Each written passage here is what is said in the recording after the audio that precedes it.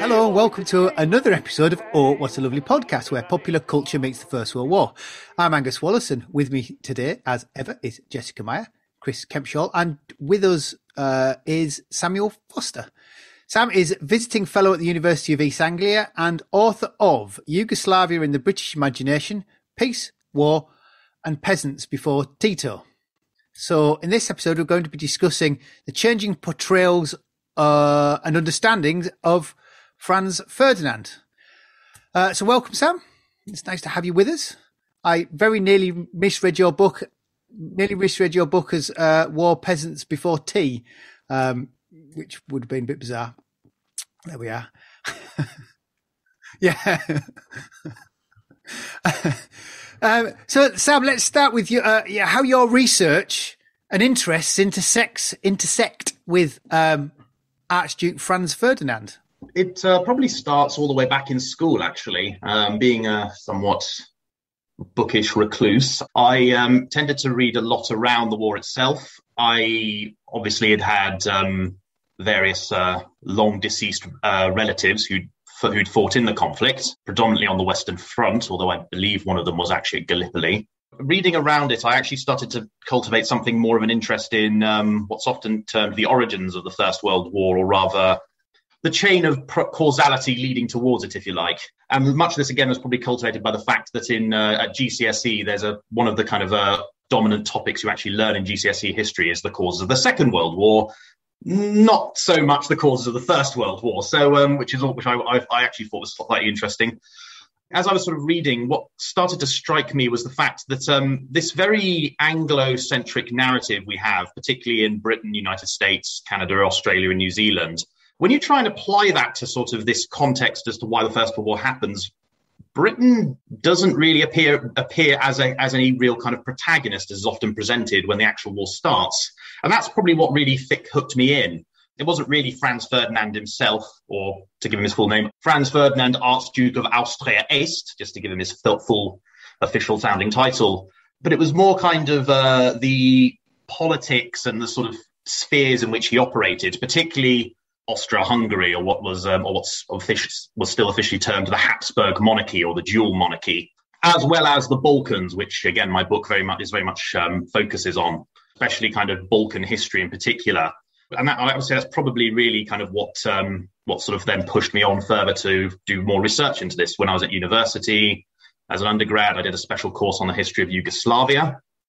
Again, was tended to be a bit more front-weighted, weighted more towards sort of the period after the First World War, where you have the first Yugoslavia, then the Second World War, then the second Yugoslavia under Josip Broz Tito, which became a socialist federation, and then subsequently its collapse in the 1990s, which many of your listeners may probably be more familiar with. But again, that experience also sort of further pushed me to develop more of an interest in the earlier period and the origins of these things, subsequently leading to my studying to my master's and then ultimately writing the book. So in a very roundabout way, I'd say that's where my interest comes from.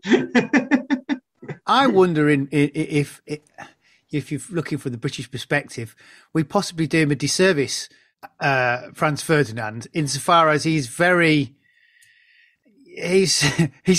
almost the man that caused the war. You sent us that Blackadder quote, which I'd completely forgotten, when a bloke called Archduke shot an ostrich because he was hungry. That's the one. Is that, how much is that a classic British representation of it? Is that how he was at the time viewed in Britain? Has our narrative moved on?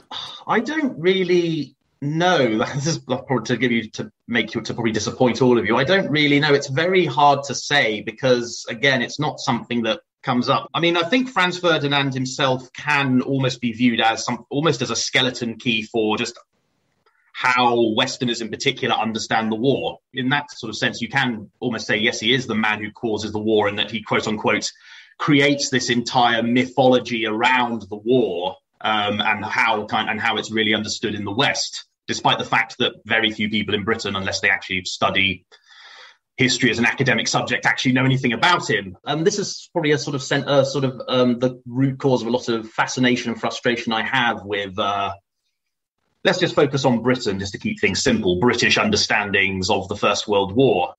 Again, if you sort of look at, I believe you've all in previous episodes pretty much discussed this. I mean, Chris, I can't remember if it was, I think it was maybe in your first episode, actually said one of the issues is a lot of people Britain don't really even know what the war was about a lot of the time, in terms of its actual political causes. And let's be honest, the war was about politics, even though we don't like to.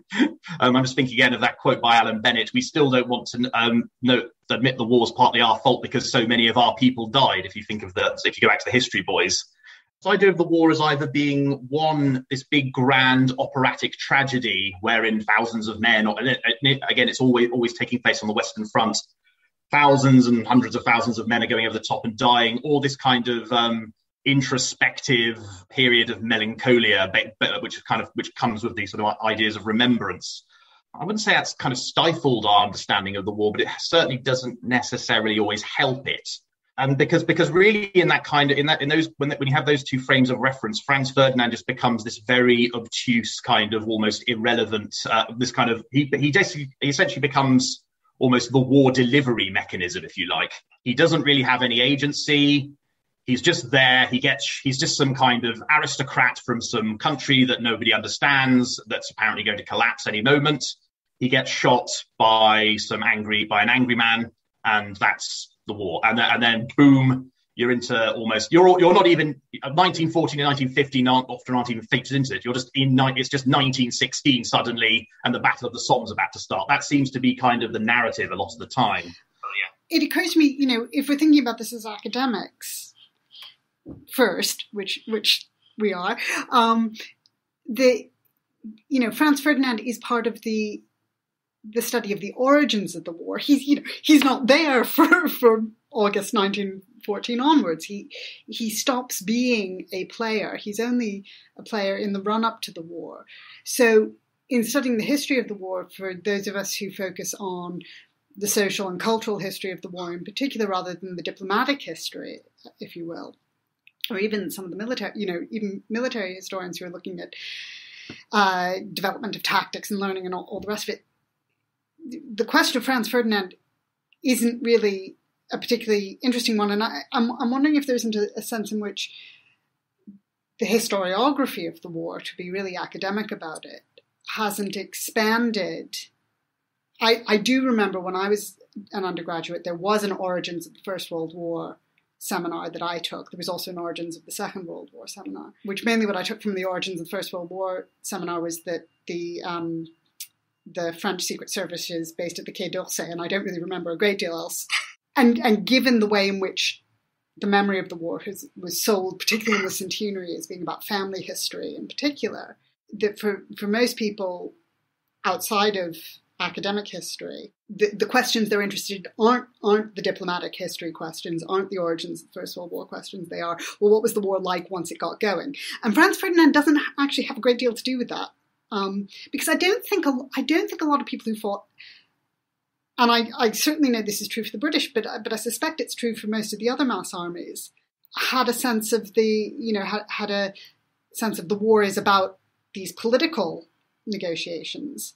It might be the war is about saving my family's land, keeping the nasty Germans off my land if you're a French peasant, or stopping Germany invading if you're a resident of Scarborough or something. But I'm not sure that most people who thought in terms of the war is about relationships in the Austro-Hungarian Empire. And Serbia and Belgium become excuses in a similar way. They become symbols as much as anything else. Of course, that is very much correct. I mean, for quote unquote the average man or woman in the street, that certainly is the case. If we're thinking about Britain. But I think one of the things that tends to obscure is the fact that, and again, this is one of the things I've really welcomed, particularly since the centenary. Not sure if any of you are familiar with Robert Gerwart's book, The Vanquished, How the War Failed to End. Well, he also wrote another book, which again you may have heard of, called Empires at War. Well, he didn't write it, he edited it. It was kind of a very a sort of major attempt to kind of break down this Anglophone perspective on the war as being sort of Britain is the protagonist and will fight Germany from 1914 to 1918, wherein he looks at each of the contexts, wherein he and his contributing authors looked at each of the contexts. And what they actually reveal is something very striking. 1914 to 1918, obviously, is where the majority of the war pattern of the war's violence and conflict takes place in the West. But if you look at the war as an actual period in history, we're talking about a much, much broader era of conflict running from 1911 all the way up with the Italian invasion of Libya, Ottoman Libya, all the way up to 1923 with the end of the Ottoman Empire and the rise of the Republic of Turkey. Obviously, in a cultural sense, that's probably not going to mean very much to people, but I just think there is something of a failure, more in a kind of public history way, that fails to acknowledge the fact that 1914 to 1918 wasn't kind of just this thing that happens out of nowhere and is this great tragedy, and it's kind of that kind of kills off this era of undue peace. Because, again, by the 1880s, 1890s, kind of the Victorian era, which we tend to assume goes all the way up to 1914, is basically over. It pretty much is over. Britain is no longer the unassailable global hegemon. Obviously, Germany, and as well as the United States and Japan, are increasingly challenging it around the world. People in Britain are beginning to notice this, the narratives and the media and the press. And also we have these debates over splendid isolation. So I really think, again, this kind of whole memorializing of the war, obviously, whilst, it's certainly right that people wish to remember their families, it does tend, in my opinion, and this might be an unpopular opinion, to obscure this sort of kind of almost dehistoricize this entire period. I mean, also the fact that the First World War generally gets skipped over in the school curricula. I wonder to the extent to which, because if we take Britain as a case study, and the centenary did a lot of good things and some bits that probably turned out not quite as we would have wanted. What I think ended up to a large extent is that I feel that certainly if we step into kind of British popular memory or popular understanding of the First World War, I suspect we'd probably all agree that the sleepwalkers' notion of why the war begins is probably still the dominant one, that there are a series of alliances, but it's largely an accident that, everyone tumbles down the stairs and then there's a war at the bottom of it. And that aspect plays into a particular understanding of Franz Ferdinand as effectively an unman who is notable only because the only notable moment that we are aware of his life is the moment when it ends. It's as if if we was to look at JFK and remove everything before Dallas. And yeah, I mean, I was listening to a podcast about Oliver Stone's film JFK, which talks about assassination, and the commentator was saying, does anyone actually know what JFK was, outside of maybe his assassination and maybe the Cuban Missile Crisis, does anyone actually know what JFK stood for?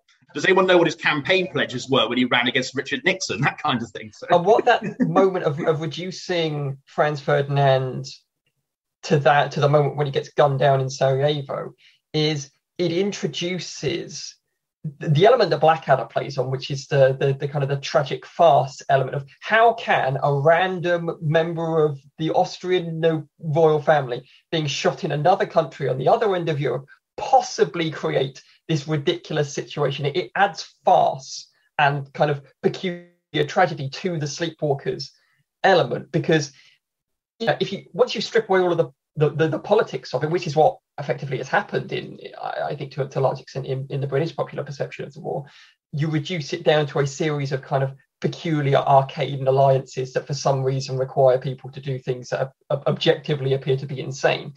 That why wouldn't a guy being shot in a random city in the other side of Europe cause all of these issues? And I think that's where Franz Ferdinand lurks in British popular memory as not necessarily a ridiculous figure because we don't know anything about him, but ridiculous because of the outcome of what should be a fairly bizarre but nondescript event. And again, I'm not sort of trying to say that this is the sort of evidence. I'm not trying to say all British people, like the bulk of British people, are stupid because they don't understand the war because it's very politically complicated.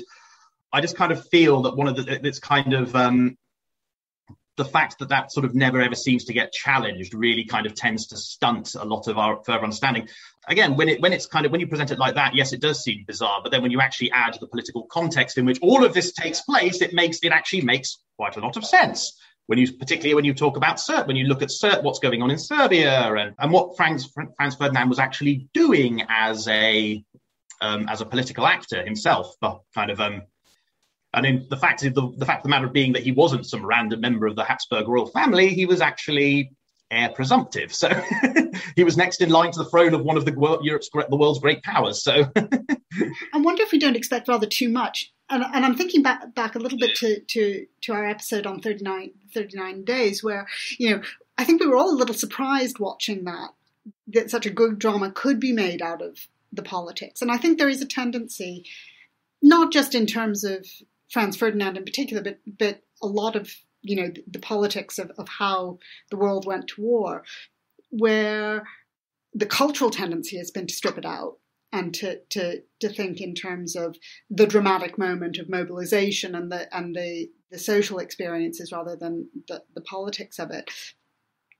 And to that extent, I don't think we can really blame, the wider public in terms of what they understand. And certainly, I look at the post-war period and look at the way in which the 1920s in particular is characterized as the roaring 20s and the public history understanding of that. And you're going, oh, wow, but it's a lot more complicated. And you just need to look at Ireland to understand how much more ongoing violence there is. So I'm wondering if there isn't something similar happening that the culture has only episodically tried to communicate this in something like the 39 Days, and even that, I don't know how wide-reaching it was. So there, it's not just people not being willing to engage, but there hasn't been any attempt to engage on that level. I think the last major effort was I don't know if any of you are familiar with the program Fall of Eagles. It's now very obscure. It came out in 1974. I don't know if the idea of docudramas even existed then, but it's basically a costume drama. The acting's very wooden and stilted and overly formal. It's predominantly just sort of predominantly men standing around in sort of formal, either military or formal wear, exchanging very passive aggressive conversations with each other. And it's essentially details the collapse of the German Empire, the modern history of the German Empire, Austro-Hungary, and the Russian Empire. A little bit of the Ottoman Empire, but not really, all the way up to their respective years in which they collapsed. And Austro-Hungary is kind of the centerpiece for a lot of this. I mean, Emperor Franz Joseph, Franz Ferdinand's uncle, is sort of a very prominent character. Again, I mean, it very much paints the picture of how difficult. I suppose this feeds into your episode on the 37 days. It illustrates how difficult it actually is to narrativize this, because there aren't really quote unquote goodies and baddies in a lot of this narrative. I mean, most of the people are rather either unpleasant or incredibly boring.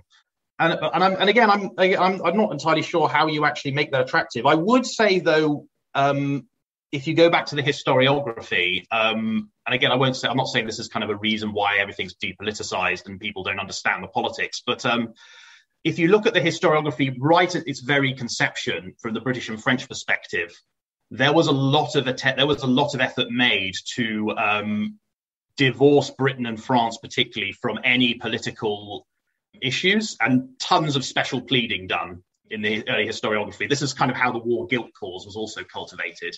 Again, I haven't any evidence for this, but I wonder if that wasn't done deliberately, but if that has had a knock-on effect, this very early historiography of how the First World War was going to be presented and construed to the wider public. It's certainly not that in the Second World War. There's a very clear political through line throughout the Second World War. So again, that's just me wondering whether there was some kind of motivation, particularly in the realm of special pleading on part of the British and French empires. France particularly was very much involved in a lot of these conflicts in Central Europe. You can't necessarily divorce Britain or France from the origins of the First World War. You can't do it.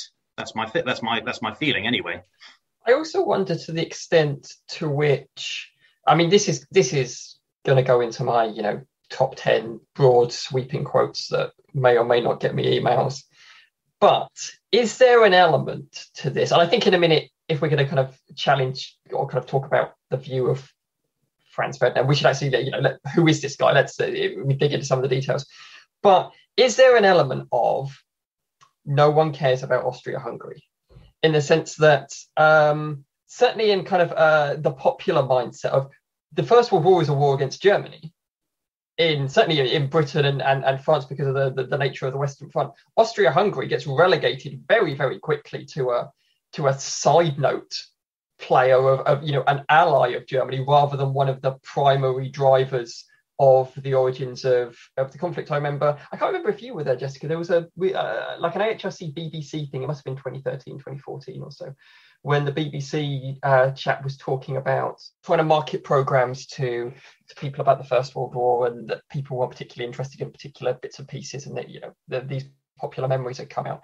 And my new boss, Katrina Penner, was talking about the fact that Austria-Hungary gets off very lightly, as they're the ones throwing ultimatums around in the lead up to the outbreak of the war. And I wonder whether or not there's an element of Austria-Hungary just doesn't appear to be important at the end of the war, or in the popular memory of the war afterwards, because Germany swallows up all of the animosity as the greater power.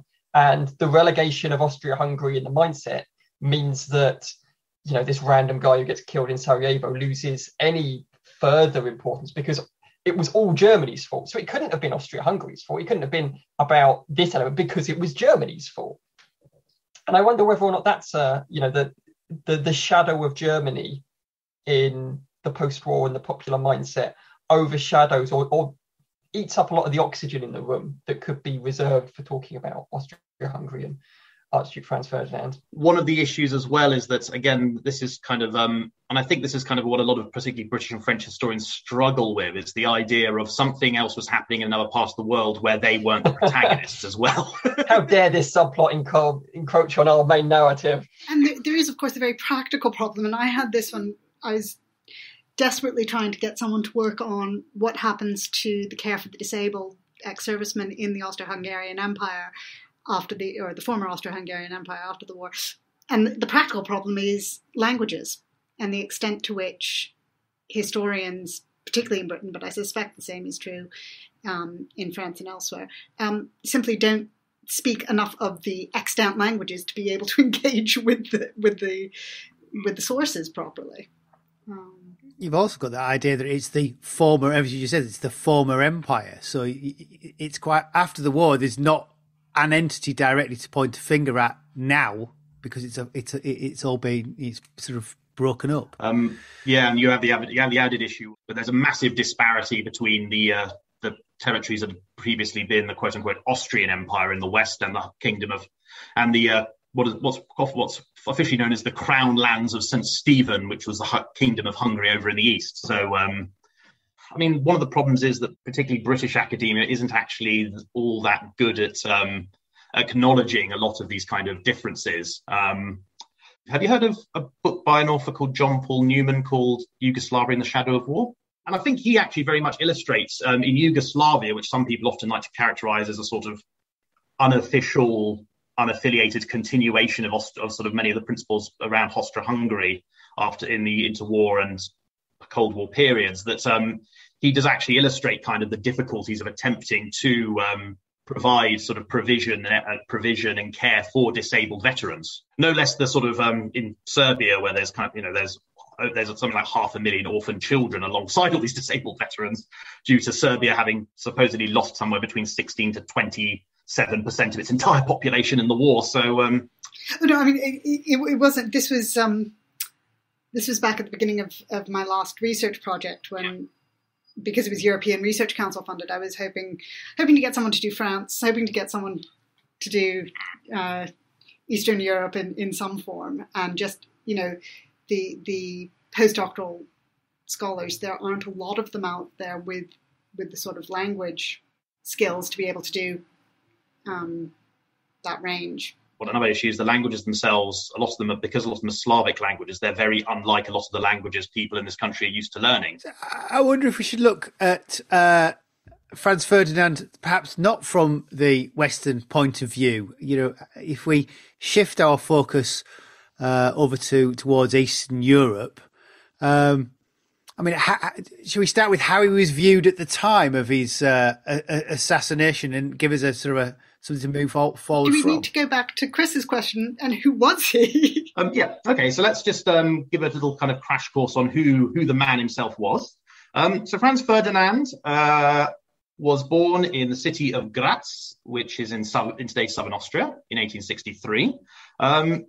He was the nephew of the then Emperor Franz Joseph. So he was the son. He was the son of Franz Joseph's youngest brother, Karl Ludwig. So again, just to kind of point out sort of this idea of him being of some rando who got shot. He's not actually. He was actually already fourth in line to the throne when he was born. His mother dies of TB when he's 7. He has you can almost see kind of you can very much see kind of why he sort of turns out the way he does. He was sort of described as being sullen and sickly. His parents generally appear to have disliked him or were completely indifferent to him. However, at 12, he has a stroke of luck. He inherits something called the Est estate, which is where he gets his official title, Archduke of Austria-Est. This is from a first cousin twice removed, which is essentially the Habsburg aristocratic version of winning the lottery. He becomes one of the most independently wealthiest aristocrats in the empire at 12. So not that shabby, but not too bad of a childhood in material terms. His main interests themselves include collecting antiques, which he's able to indulge with all that money he's acquired, as well as history. And he's also, and this is where we sort of part of his pre-war image actually sort of emerges from.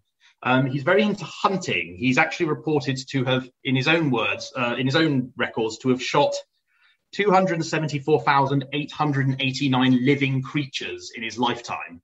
He's first sort of brought to wider British public attention and sort of wider world public attention in 1893, where an Australian newspaper circles a photograph of him posing with an elephant he shot in Sri Lanka. So, but even by the standards of the time, his kind of love of hunting was deemed by kind of the imperial court in Vienna was kind of almost looked down upon as being needlessly excessive.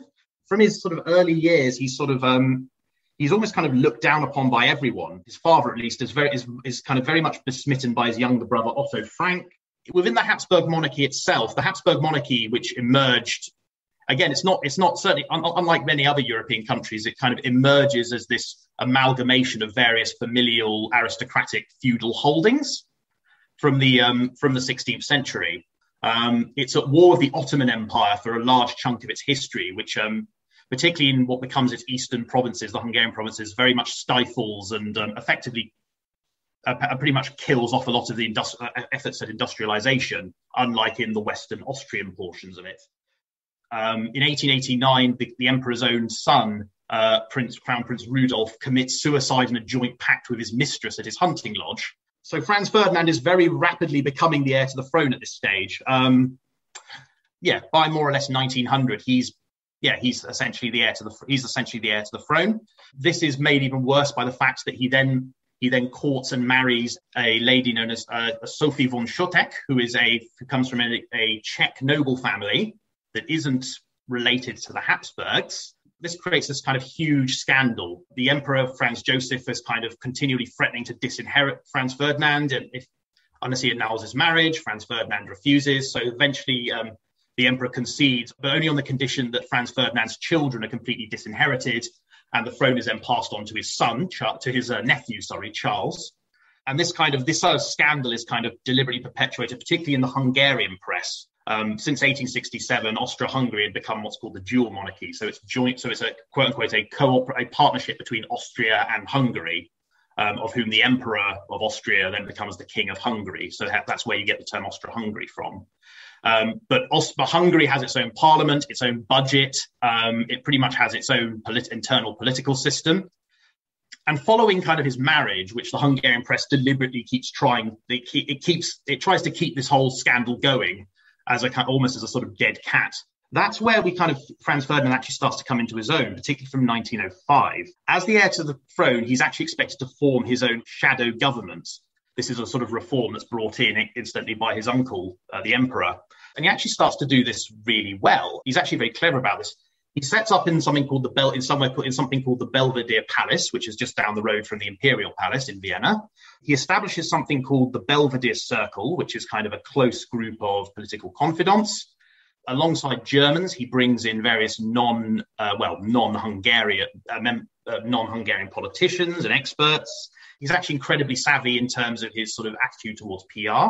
He and his colleagues actually sort of caught favor with a chap called Friedrich Funder, who is the editor of a very, very influential newspaper called the Reichspost, something akin to the Times or Le Figaro in France. It's not that widely read, but it's very influential in terms of its impact on the quote-unquote public conversation, if you like, within Austro-Hungary. Does that mean he's trying to curate his own image? Yeah, this is essentially how he's trying to repair his reputation with the wider public. Because for a long time, the public has been fed all this scandal and sort of soap opera drama around his marriage. So what image is he trying to portray across the empire? It's a bit difficult to say because there are still a lot of conflicting messages coming out of the Belvedere. But he's trying to appease two groups. He's trying to appease the aristocratic ruling Habsburg establishment, specifically around his uncle, who hates him. He's trying to appease these aristocratic circles by saying, look, I am a traditionalist. I will maintain kind of the various privileges you enjoy still for some reason. I will kind of maintain a lot of the structures of the old state. I will adhere to the Habsburg tradition. But at the same time, he's also posing I wouldn't say radical, but a moderately a kind of middle of the road, fairly liberal agenda in terms of politically reforming the monarchy itself. He wants to institute far more representation for non-Germans and Hungarians.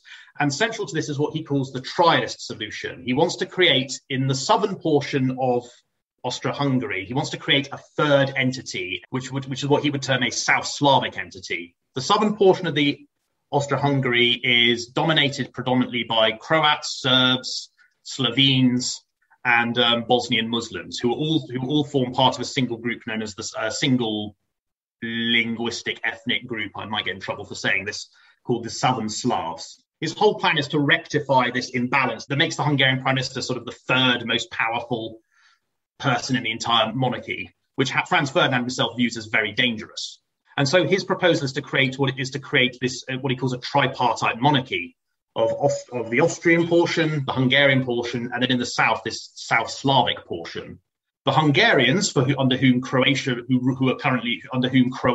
northern part of this falls under their kind of administrative jurisdiction, are vehemently opposed to this, obviously, or kind of the Hungarian ruling elite certainly are. But this is actually gaining a lot of traction in the rest of the monarchy. Indeed, when Franz Ferdinand is assassinated in Sarajevo, there's kind of a lot of popular sort of narratives will say, well, the emperor and the government, they either sort of jumped with glee at the prospect of being able to go to war, of having an excuse to go to war with Serbia, or they just dismissed it as a kind of irrelevance because Franz Ferdinand's nephew was next in line to the throne anyway, and he's still kicking about, so who cares? If you actually kind of read sort of a lot of the press reactions, even in Vienna, it's almost depicted in apocalyptic tone. I don't know how accurate this is, but there's descriptions of people kind of there's like mass mourning. It's kind of presented in this sort of civilizational changing moment. And if that's in Vienna, is it the same in Sarajevo? Is it the same in these other? The problem with the media in Austria-Hungary is it's so heavily dominated. It's so heavily focused on Vienna and Budapest. So no, I'm just wondering, is it coming out of all the press, or is it coming specifically from the paper that he had been using to spin his image? A lot of it's coming from the liberal press, incidentally. Just it's really interesting to think about, when we talk about popular culture in relation to all of these questions, because I'm thinking of Stephen Badsy's work on Hague, a few years later, in terms of how the importance of the press and different bits of the press in creating reputations. And I think a lot of times we're inclined to think of, oh, this is what the papers were saying historically, without going back. And I know I tell students to do this all the time, check and see what the position is. It the liberal press? Is it, an editor who's in the pocket of a particular individual who's then spinning? What are these political influences, because we do that, we train ourselves to do that all the time with the press today. We assume we know what the position different papers will take,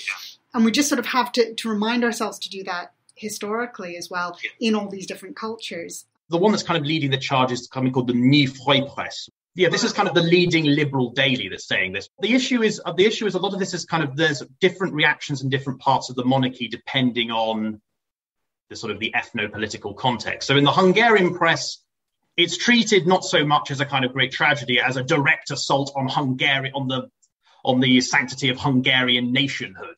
Even by 1913, the Hungarian press is calling for the open military conquest of Serbia, even in 1913. So one of the problems we have with Austro-Hungary is you're having to build on about sort of 13, 14, 15 different ethnic national contexts. There's issues and there's widespread censorship across a lot of Austro-Hungary as well. Austro-Hungary has probably one of the most repressive censorship regimes in Europe outside of Russia at the time, certainly more so than Germany. Again, you have to take this with a pinch of salt, but in a lot of Croatian and Bosnian cities, there are mass sort of demonstrations in sympathy of Franz Ferdinand that actually then quickly reported on as having devolved into pogroms against Serbs who are predominantly what you'd call sort of South Slavic speaking Orthodox. The only real kind of distinguishing feature between these different South Slavs is that Serbs adhere to the Orthodox Church, Croats adhere to the Catholic Church, and then you have Bosnian Muslims in between them. So this is kind of the main ethnic composition of Bosnia-Herzegovina. The government itself also then moves in Bosnia particularly to directly attack kind of the recognized leading members of the Serbian community. And this continues throughout the war. Many sort of wealthier or more well-educated Serbs are actually deliberately locked into effectively concentration camps throughout the war as suspected fifth colonists.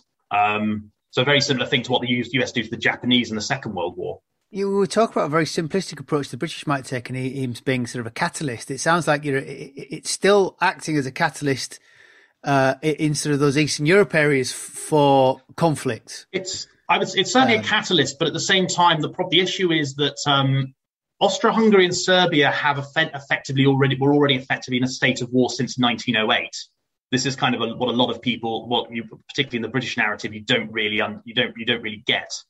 And all of this is to do with Bosnia-Herzegovina. Serbia, whose politics are dominated by these kind of irredentist nationalists, is coveted by many within Serbia's sort of political establishment and nationalist circles as part of a quote-unquote Greater Serbia. It's historically associated as part of the old medieval kingdom of Serbia. From the 1870s, following a series of uprisings, it had previously been part of the Ottoman Empire in the Balkans. In the 1870s, Austro-Hungary had taken over the administration of this province of Bosnia-Herzegovina. It's still a province at this time.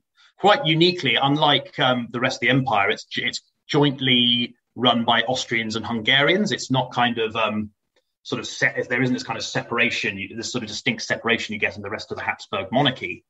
They can then showcase this as kind of a model of Austro-Hungary as this modernizing force.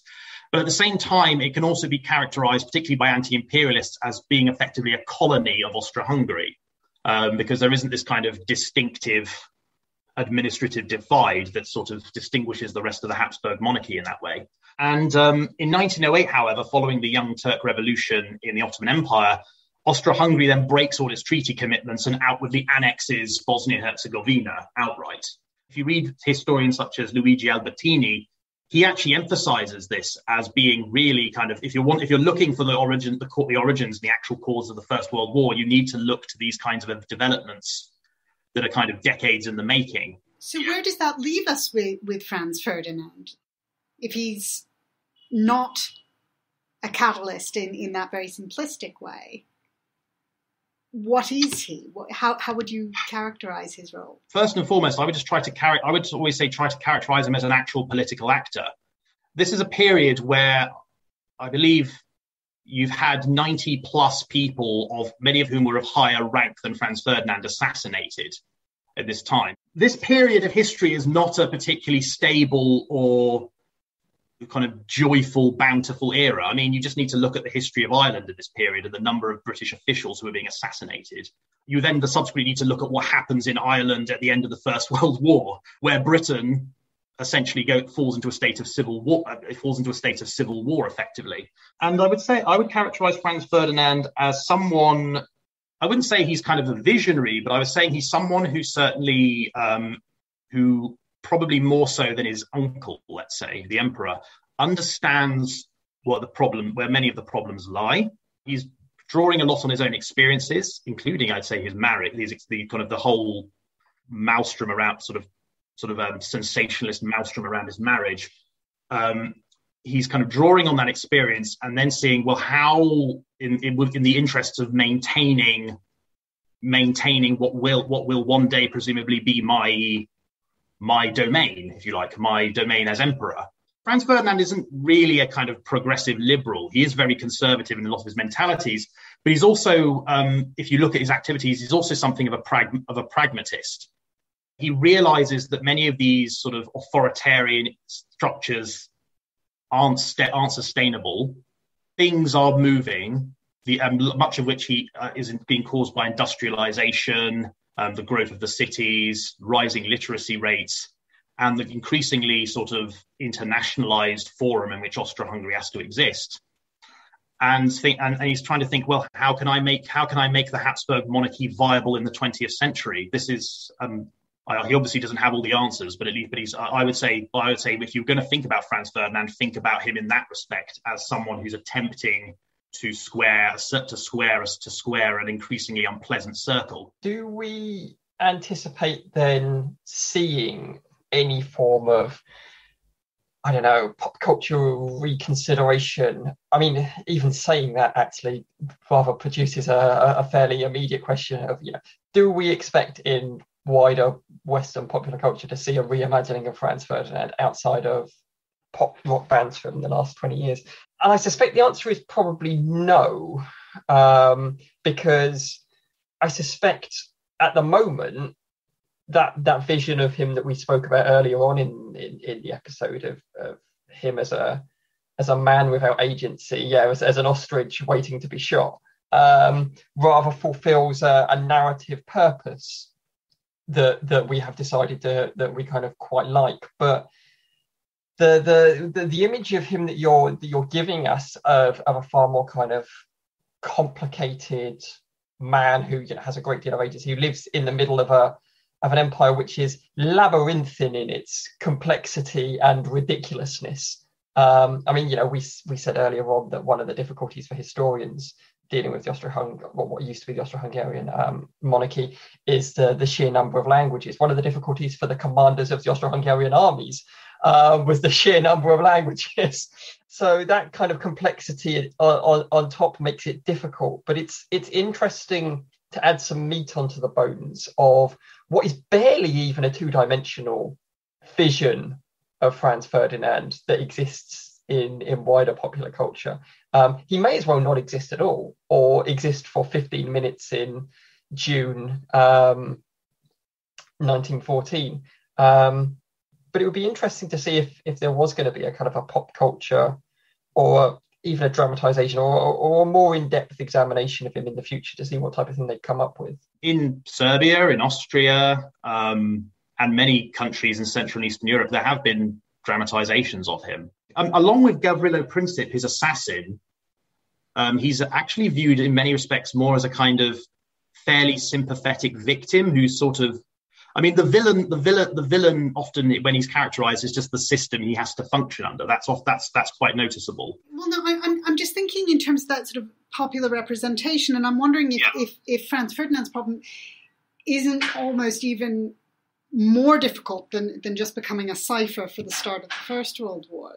That you have in Western Europe a tradition of seeing Eastern Europe, seeing that part of Europe in terms of a popular culture cliche, namely Ruritania, this idea. And I think Rudolf, if I'm right, that the legend that springs up around Rudolf and his joint suicide pact plays into that in some ways that Franz Ferdinand already has to face even before he dies. Yeah. This idea, you have the prisoner of Zenda, and then right through the interwar period, this idea of these multilingual, small Eastern European states where everybody has enormous mustaches and very elaborate military uniforms, and the politics are too complex for anyone to understand, and they all denigrate into violence, and it's all about kidnapping your identical twin to put a puppet on the throne type of politics. That plays into Western European representations of what's going on with Franz Ferdinand, that even before he's assassinated, that's how he's understood, and that persists after his death. A prominent trope in a lot of those kind of in that sort of style of Ruritanian fiction you talk about appears to often be railways and trains. And the Habsburg monarchy, incidentally, when it's in Bosnia, when it's trying to modernize Bosnia-Herzegovina, continually boasts about how many kilometers of railway track it's been laying, which I think often probably feeds into that image a lot of the time. So just your mention of railways, because one of the things I was thinking of is the wonderful, I forget the name of the author, but it's a French author who writes a children's book called Fatty Puffs and Thinifers. And I don't know if you've ever seen this book. It is, I will get a picture of the copy to put on the website for it, because it involves these two underground nations of Fatty Puffs and Thinifers who are having this Ruritanian argument over whether it's better to be fat or thin. And they both have these extraordinarily described and beautifully drawn railways that are key to the plots of the stories, one of which are fat and one of which is thin. And so it absolutely fits in with that. And I think it's a French book from the 1920s. I will have to get all the details. One of the things that a lot of people don't, which is actually I've also noticed has started to creep into historiography, particularly in reaction to kind of the what Maria Todorova terms Balkanism, and kind of the Balkanist ways of viewing things as this, viewing Southeastern/Eastern Europe as this liminal space of between the West and the Orient, so to speak, is to point out that a lot of these areas were often lacked industrialization, that kind of thing. If you're using that, but if you go beyond that as a metric for measuring modernization, they're actually considerably ahead of their time in terms of nation statism, the focus on the integral nation state, incidentally, which is now held up as kind of the primary model around the world for statehood. And even then, if you look at what people were saying about particularly the Balkans, maybe less so about Austro-Hungary at the time, if you looking at the Balkan Wars of 1912 to 1913, as alongside the Italian invasion of Libya in 1911, these are actually presented in the papers in Britain and France as being kind of almost futuristic wars. They have involved, aerial reconnaissance, barbed wire, far more proficiently. Everyone says, the American Civil War pioneered this, but but the Balkan Wars actually in places, not everywhere, but in places look very similar to what happens in the First World War. Barbed wire, artillery bombardments. Obviously, kind of this Ruritanian image does very much still endure in the West alongside this. But it's always either being contradicted, and in many respects, kind of a lot of this area is almost sort of being perceived is at the same time is often being popularly perceived as kind of a canary in the coal mine in terms of what's likely to happen. All right, no one suspects a massive war to break out a gigantic war to break out on the scale that it did, but there is, I would say, there certainly is a sort of there is a suspicion that something is coming. And there is already an awareness, and this is why I would say you need to imagine that the Victorian era ends in the 1880s or 1890s in Britain. There is an awareness that this is unsustainable, particularly at the sort of liberal, deterministic vision of the future is pretty much dead at this point, I would say. And I think that's kind of probably the most pertinent way of almost thinking about why the East is viewed in this, why the East is viewed in the way it is at this point, or why Eastern Europe is. So we're actually talking about Franz Ferdinand as a symbol for modernism rather than... I would say, if you want to think about him in a symbolic sense, you could almost say that, yeah. Again, you can attribute multiple things to him.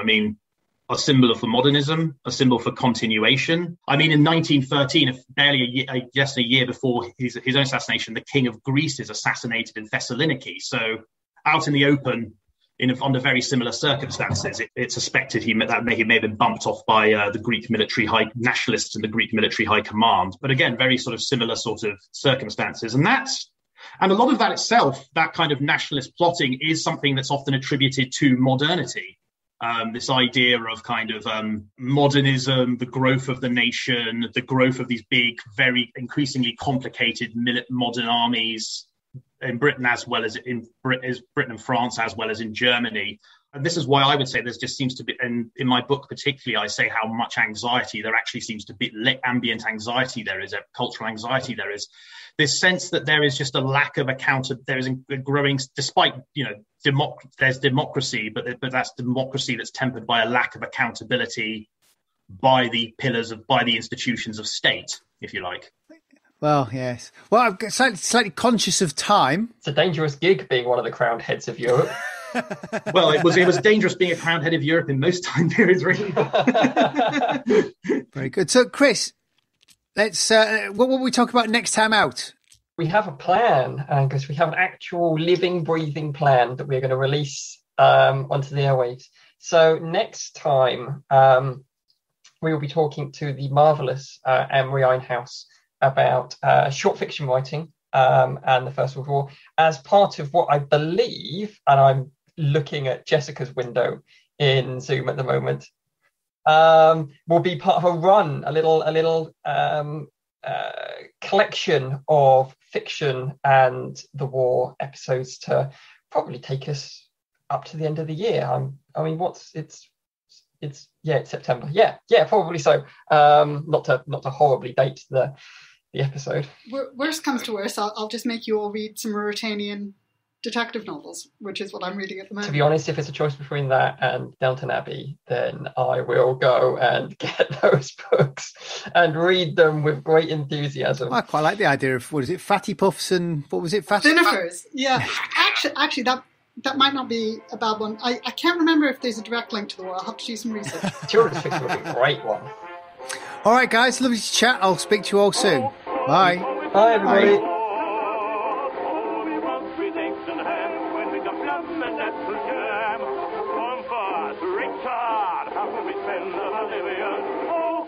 Oh, it's a lovely war.